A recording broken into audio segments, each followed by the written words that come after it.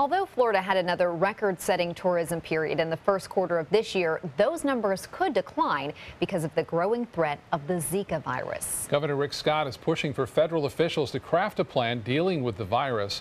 ABC 7's Dwayne Lindo has more on what local tourism officials have to say. Fernando Pitella is vacationing on the Suncoast from South America, where the Zika virus is spreading rapidly, primarily through mosquitoes. So bug protection is now part of his daily routine. You have to stay the whole day applying some products on your skin to avoid the bugs. Also taking other precautions while in Brazil. Keep the windows and the door shut and with protection.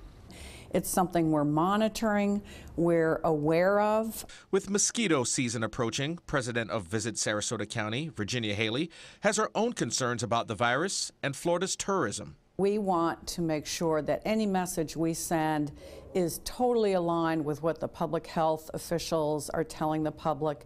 We will follow their leads on those areas. Even Governor Scott lobbying federal officials to come together on funding a plan. At least 48 pregnant women in the U.S. have tested positive for Zika. All cases linked to travel outside the U.S. Sarasota public health officials saying in a statement, the health and well-being of all residents and visitors to our county is the highest priority. We continue to look for opportunities to collaborate and share messages to ensure people know how to prevent mosquito bites and mosquito breeding.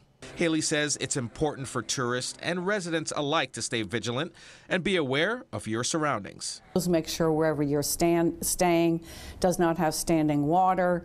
Use bug spray with DEET. Cover yourself and particularly look for those times of the day when you're most likely to see mosquito activity, particularly right around sunset.